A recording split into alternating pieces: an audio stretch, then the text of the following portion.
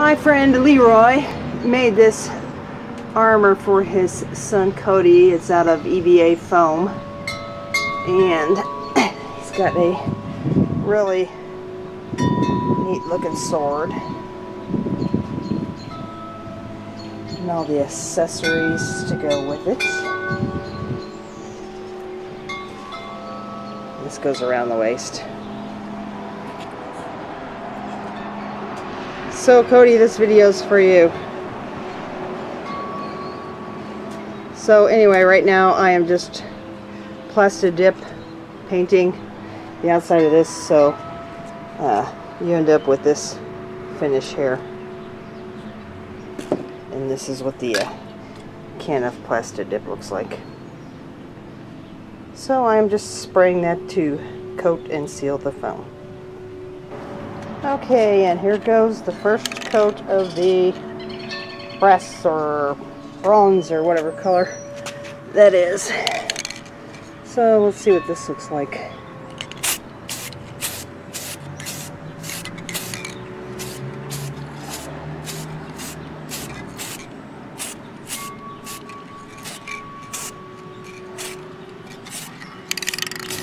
Okay, we're gonna paint one of the shoulder things here.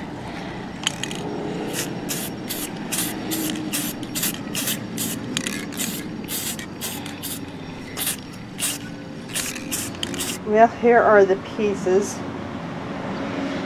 all spray painted.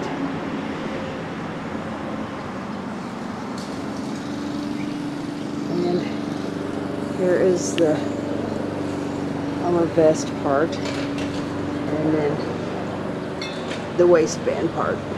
Actually, let me get around here. The waistband part.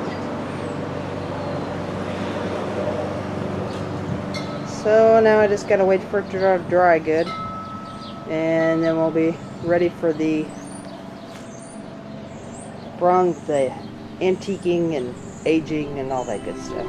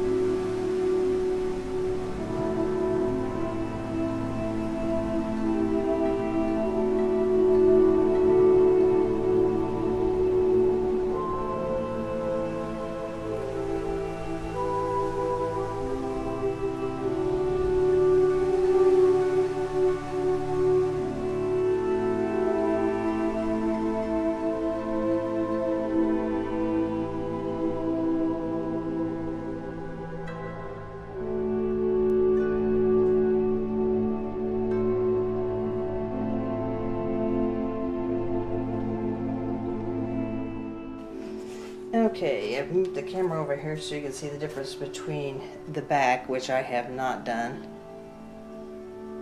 Yeah, just a little bit right there. And the front, which I have done.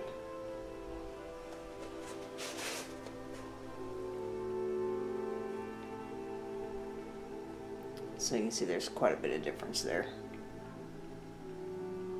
So anyway, I'll show you the whole thing when I get it, all the pieces done. I'm going to show you how I'm going to do the leather grain on these cuffs and also on the belt. So what I've done is I've added some yellow to this to bring the color up just a little bit, and I think I'm actually going to bring that up even just a little bit more. Because when you apply a lighter color to a darker background like this, it's going to blend in quite a bit. So We'll try this and see if it's light enough. But what I've got here is some tissue paper. One side's waxed and the other side isn't, so you want to make sure that you use a side that is not waxed. So I just crinkled it all up in a ball, so we kind of get some natural looking texture, I guess, if you want to say that. So just kind of undo it now. And I just want to real lightly dip that in there. Maybe tamp it up just a little bit. And so you can see that the whole end of that is not covered.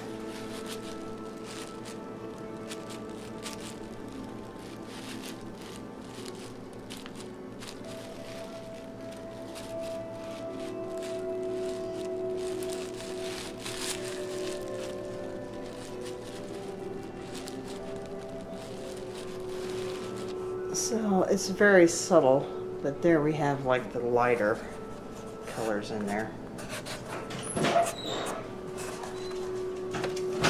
So what I'm going to do now is I'm going to mix a little bit darker and do the same thing with the darker brown.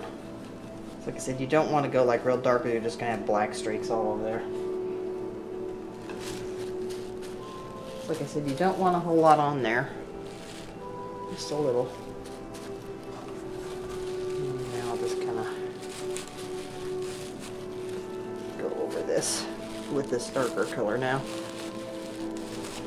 And I don't have one on me, but what a thing that makes a really good grain tool, or like a veining in it, is a feather. Just a real long feather. And I could probably maybe kind of replicate that.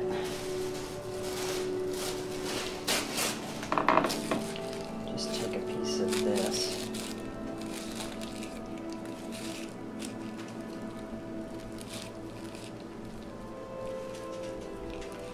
I can get it to twist. It's like I said, a feather would be better. Or if you've got one of those real long detailing brushes, that would be good too.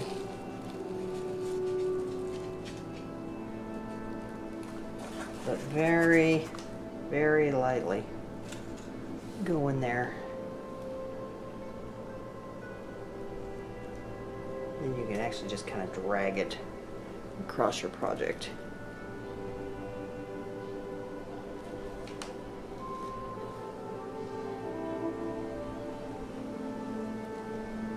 Like I said, that'll blend in some, but it kind of gives you the illusion of